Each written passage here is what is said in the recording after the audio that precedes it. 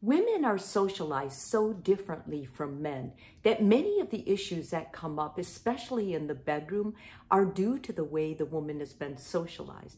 If your wife seems reluctant or somewhat cautious about sex, she doesn't want to talk about it, things happen and she doesn't seem to really feel comfortable, she feels awkward talking about sex, it may cause you to kind of step back, and your sex life is never what it could be if the two of you could communicate and talk about it.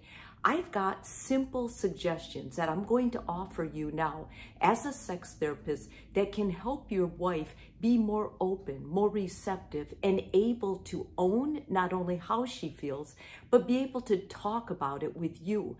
Most of the problems stem in any kind of sexual issue or relationship between how much partners trust each other. And if your wife has been modeled for by men in her life in the past that haven't been caring for her, that haven't been good role models, you can bet that that's also going to play in to how she feels about her sex life.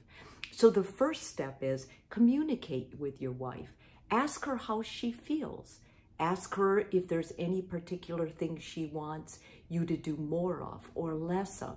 Ask her to help you be a better lover, or in a nicer way, ask her what you can do that's going to make her feel more loved and cherished. Sometimes these things aren't sexual. Sometimes these are tasks. Depending on what her love language is, it may not be a way of being touched, but rather than just start back or get defensive, sit back and really listen to what she's saying. If someone says, I want you to help more with the chores, what they're really saying is, I feel overwhelmed. I'm exhausted. I can't even think about sex because I can't get my mind off what needs to be done. Secondly, listen to your partner. It's very important that when you talk, you listen not only to her words, but to the silence, and you watch her face when she says something. Sometimes women will talk to you, but they'll go around the issue because they're afraid that your feelings will be hurt. They may say something like, I've never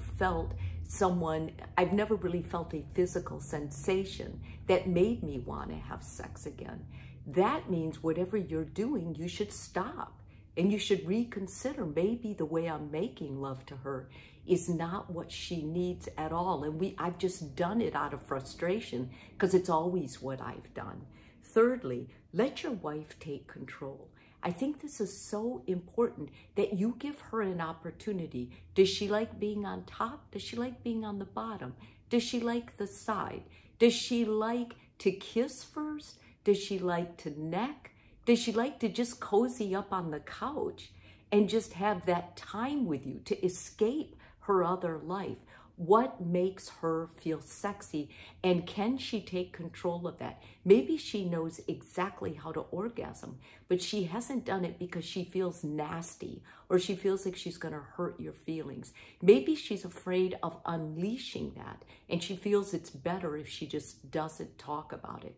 But we all know when couples don't talk about things, they're missing a real opportunity for intimacy. And that's what having a close relationship is all about. Move slowly. There's no rush. Orgasm is not the answer. What the answer is that the two of you love going to bed together, that you love being naked next to each other, that you love being committed to each other, and you feel trust from each other. If your partner's been through some kind of cancer, for example, and has had a body part distorted or removed, it can make them feel reluctant about being nude. Something as simple as suggesting maybe a camisole, or let's go shopping and we'll get something that's light that you can feel comfortable in, and you don't have to be naked. There's a lot of issues with women being nude from our upbringing. Many women were taught to be modest, or do things in a way that they didn't share their nudity with their partner. Breaking through that can be very difficult. You must be patient and take it slow. And lastly, compliment her.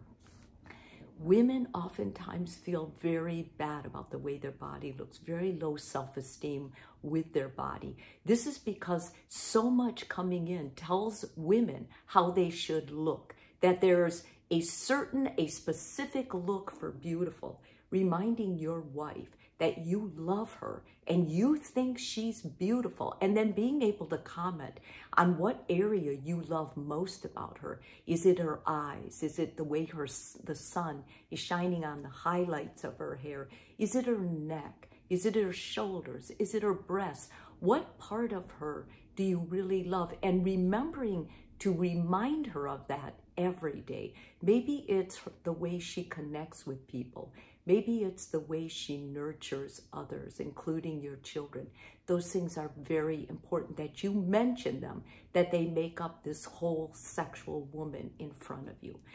Most of the time when I see couples and they have a sexual problem, whether it's not enough sex or one partner is totally withdrawn from the other, it goes back to what we learned in the beginning. You have to talk about your sex life. Couples who talk about their sex life have a better sex life, but that means they need to trust you. They need to know you won't make fun of them or you won't share what they tell you that they're feeling vulnerable about.